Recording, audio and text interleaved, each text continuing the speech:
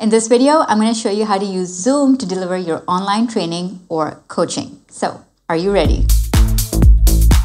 Hey go-getter, it's Salma Jafri from salmajafri.com, and you are in the right place if you want to grow your personal brand with video. Hit the red subscribe button and the bell icon, and let's begin. This is part of my online series that shows you how you can use your existing technology and tech to jumpstart your online coaching business using your existing skills and services. So that's what this is all about, and if that's what you want to do, then continue watching. I'll be releasing new videos in this series every Friday. So Zoom has seen a pretty big exponential round of growth because everyone's working from home and everyone's working remotely. I've been using Zoom for almost 2 years now, and I'm on the Pro plan. So a lot of the features that I'm going to be talking about are on the Pro plan. They might be available if you are doing a meeting which is less than 40 minutes. I think 40 or 45 minutes is the cutoff on the free plan. So you can still use a lot of their features. And another thing is that you don't necessarily have to have participants. You can use Zoom just by yourself, doing an online recording or recording an online training just by yourself as well. So it's a really handy tool to have in your arsenal, no matter what kind of training or presentation or live streaming or live training or recording or presentation or virtual meeting. All the terms, right? All the terms. Zoom is an amazing software to do any kind of training. So let's get into it. All right, so here we are inside Zoom, and if this is the first time you're using it, you'll probably have to download a little bit of the software onto your system, and then you're going to see the zoom.us icon in your dashboard here. So I just want to click on this icon right here, and I can start a new meeting. Now remember, this doesn't have to be with somebody. It can be just by yourself as well. So once you start a new meeting, my settings are that it starts off with a video. Now in this case, I'm using my MacBook's built-in camera for this meeting, but when I actually do Zoom meetings, I use my Logitech webcam, which sort of just sits right here on top, and it gives a better video quality. So that's what I typically use for online meetings. But let's do this on the MacBook, and also you can log into Zoom on your phone as well. So whether you have an Android device or an iOS software, you can use your iPhone to also do all of this. It's pretty much the same functionality. All right, so the first thing I want to show you is that my recording has started automatically because I've set in my settings, I've set to record every single Zoom meeting. And I'll show you in a minute where they're all recorded. But right now, this is being recorded. And so if I wanted to do an online training or a coaching, I wanted to put together a program, I could just literally turn this on and start talking, and it would start recording. That's how easy it would be, right? So when you are doing an online meeting, a lot of you might be concerned about how you look, and so Zoom actually has an interesting feature called a beauty filter. Let me show you how that works. So you're inside your recording window, and you want to go here where it says video. It says stop video here. So you want to click on this arrow here, and then click on video settings right there. And you can do a number of things here. You can change from widescreen to original ratio. You can mirror my video, so you can change, that. And then this is to touch up my appearance. So let me move my thing to the side so you can see how Zoom touches up your appearance. So this is clicked right now. So let me undo it, and you can see all my pimples and everything. And then I'll click touch up my appearance, and then it just smooths out your skin. So if you're conscious of being on camera, that's something you can easily do. Another thing that I absolutely love is the virtual background, which I can't actually use on this MacBook. So I'm going to show you on my husband's computer. The reason I can't show it to you on here, because for a virtual background to actually work, your computer has to be a 10.13 Mac OS version or higher, and your processor must be an Intel Core i7 with a quad core or better. So if that is your setup, then you can actually use a virtual background here. And another thing I wanted to show you, that if you want to customize your virtual background, you can do two things. You can either use a green screen, so you can put a green screen behind you and then choose one of the virtual backgrounds.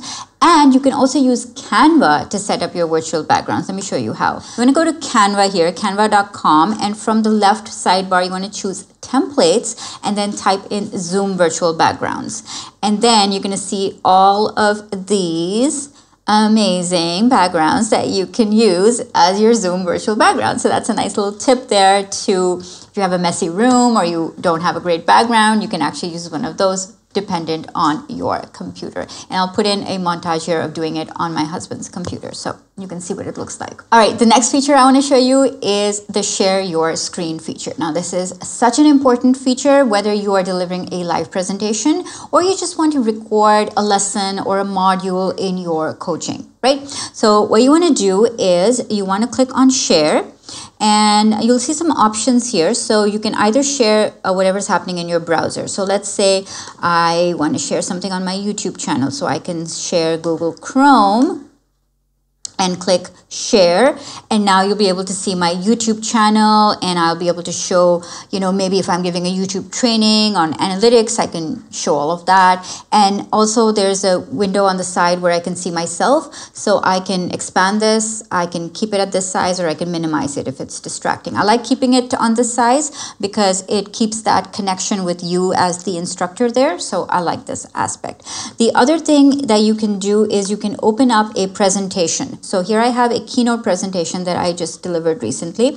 And if you have a presentation that you can prepare in advance, then what you can do is, again, you can go to Zoom, you click on share, and you click on your, in this case, I'm going to choose keynote, and I'm going to click share, and then I'm going to play my presentation. So it's a great way to actually deliver a training when you have slides.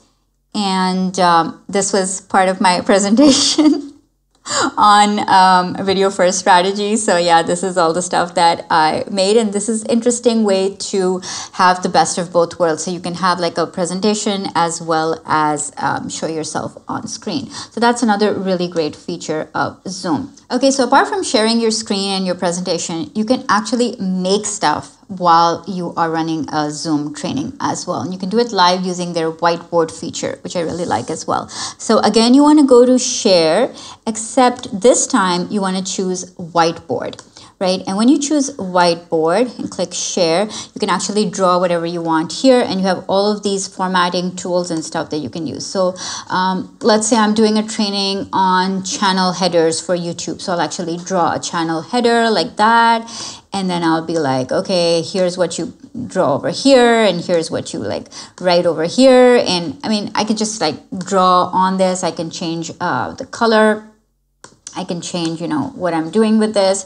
I can give tips, so I can actually just live draw. And this is a really handy feature for when you want to give trainings and you're doing a live training and you just want to demonstrate certain things. When I'm typically in a coaching call, I like to make sure that everyone's able to talk to each other, so I don't mute people, but sometimes there is feedback from everyone's microphones and stuff. So if you are the only one talking and you're delivering a training, then you want to mute all participants, and you can just do that by going to each participant and just clicking mute, or you can choose that in your meeting settings. So you can go back inside Zoom and you can go into settings here and go through all of these settings and customize them to how you want. So you can choose whether you want video on as soon as the meeting starts, whether you want audio on, whether a password is required for meetings, whether you know, you can do whether people can communicate with each other in the live chat or not. All of those things you can set to your liking.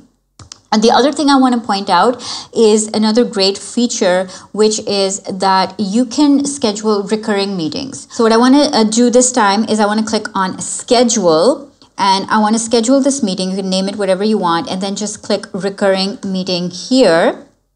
And then it's going to have that meeting recur every time at the same time or date that you choose. And also it will sync it with your Google Calendar. And there are a few other calendars. Again, go to your settings and configure any other calendars you might want to use with that. So I find this is a great feature for when I'm doing recurring trainings, and I like to make sure that people don't get confused what time the trainings are. So they're always at the same time on the same days. And I just set them once. It's the same meeting ID, so people don't need to look for the URL every single time. So my question for you today is, Are you going to be using Zoom to offer your live trainings? And if so, was this tutorial helpful in getting started? Let me know in the comments below.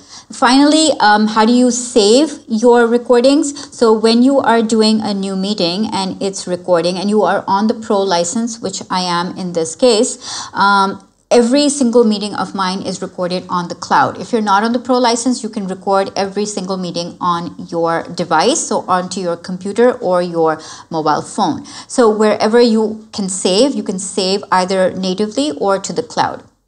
Now, obviously, I like saving all of my trainings to the cloud. And the big reason for that is I save space on my device. And also, it makes sharing it really easy afterwards.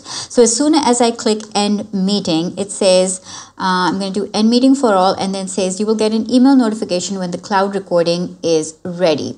And if I go into my email account, it'll give me a link that I can view the recording with, and I can also share the recording, and I can also download the recording. So typically what I do, I'm going to take you to my Facebook group called YouTube Intensive. So that's my coaching program for YouTube. And what I do is I upload all of our coaching calls inside here. So you can see all of 2019's group coaching calls are uploaded here. So if anybody misses the call, they can go and watch the replay. Or if they want to go and see a particular section that we discussed live or some training that I gave live, they can go and watch the replay and refresh their concepts and everything. So I find that a great way to make sure that I'm delivering coaching that is valuable and it stands the test of time, because people can go back and watch it over and over as many times as they need to get their concepts clear. And so I like using Zoom with Facebook groups to do that. You can also just email a link out to your coaching clients. If that's something, if you don't have a Facebook group, then you can do that as well. And if you want to use all of this Zoom functionality in a live stream, I have a great tutorial for you. I'll link it in the end card here, where you can use Zoom to go live on Facebook as well as use it to go live on YouTube with all the functionality that we just discussed. And check out the entire playlist of how to start an online coaching business from home. I'll link that here as well. Remember to go after what you want and build a brand you love, because you can be the media.